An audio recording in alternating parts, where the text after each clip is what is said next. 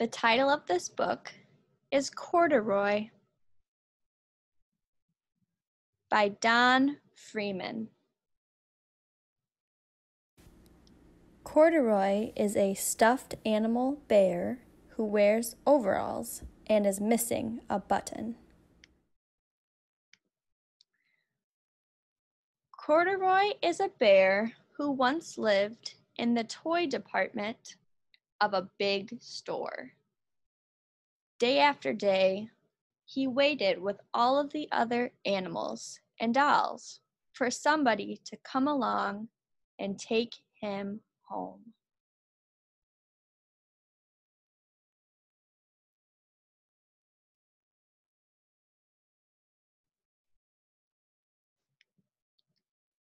The store was always filled with shoppers, buying all sorts of things.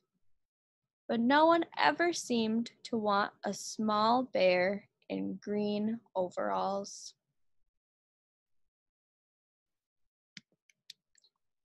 Then one morning, a little girl stopped and looked straight into Corduroy's bright eyes. "Oh, Mommy," she said, "look, there's the very bear I've always wanted." "Not today, dear," her mother sighed. "I've spent too much already. Besides, he doesn't look new. He's lost the button to one of his shoulder straps."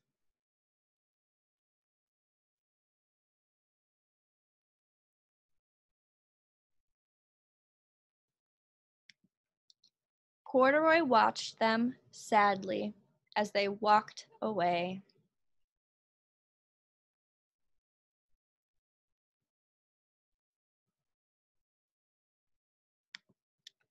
"I didn't know I'd lost a button," he said to himself. "Tonight I'll go see if I can find it."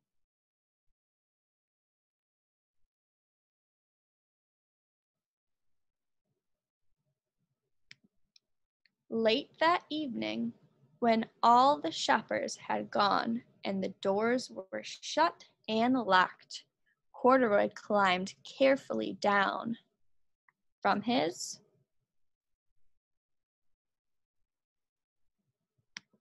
shelf and began searching everywhere on the floor for his lost button.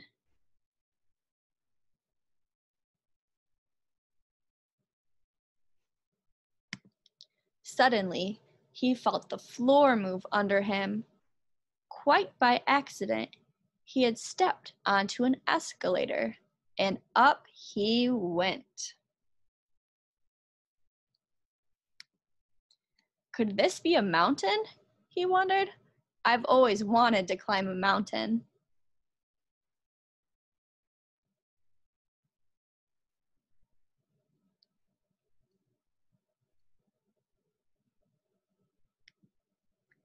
He stepped off the escalator as it reached the next floor, and there, before his eyes, was the most amazing sight. Tables and chairs and lamps and sofas and rows of beds. "This must be a palace," Corduroy gasped. "I guess I've always wanted to live in a palace."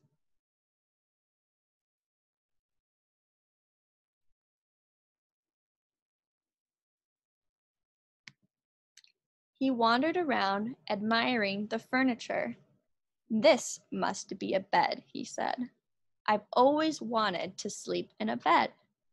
And up he crawled into a large, thick mattress.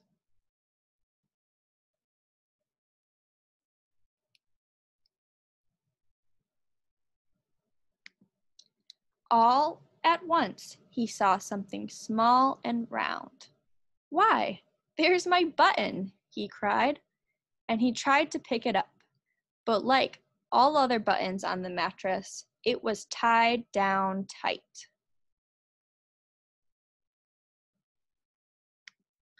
He yanked and pulled with both paws until pop!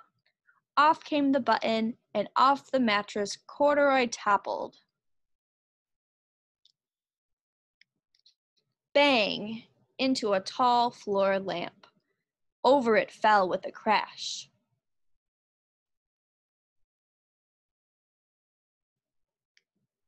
Corduroy didn't know it, but there was someone else awake in the store.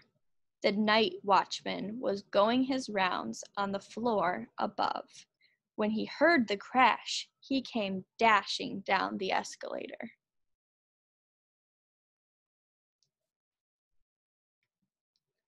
Now, who in the world did that? He exclaimed.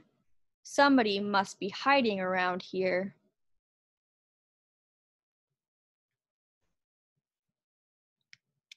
He flashed his light under and over sofas and beds, till he came to the biggest bed of all.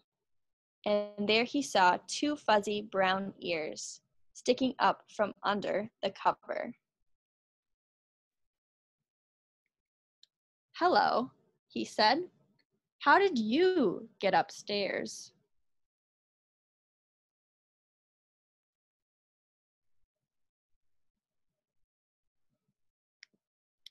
The watchman tucked Corduroy under his arm and carried him down the escalator.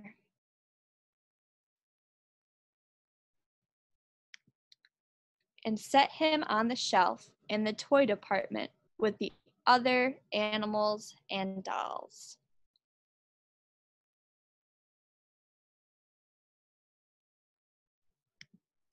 Corduroy was just waking up when the first customers came into the store that morning. And there, looking at him with wide, warm smile, was the same little girl he had seen only the day before. I'm Lisa, she said, and you're going to be my very own bear. Last night I counted what I've saved in my piggy bank, and my mother said I could bring you home.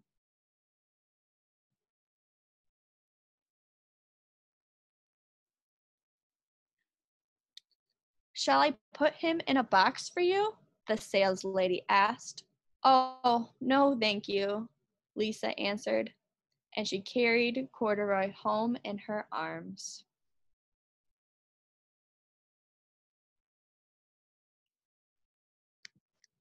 She ran all the way up 4 flights of stairs into her family's apartment and straight to her own room. Corduroy blinked. There was a chair and a chest of drawers, and alongside a girl-sized bed stood a little bed, just the right size for him. The room was small, nothing like the enormous palace in the department store. This must be home, he said. I know I've always wanted a home. Lisa sat down with Corduroy on her lap and began to sew a button on his overalls. I like you the way you are, she said, but you'll be more comfortable with your shoulder strap fastened.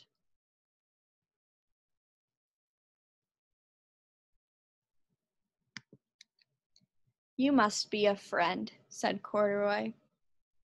I've always wanted a friend.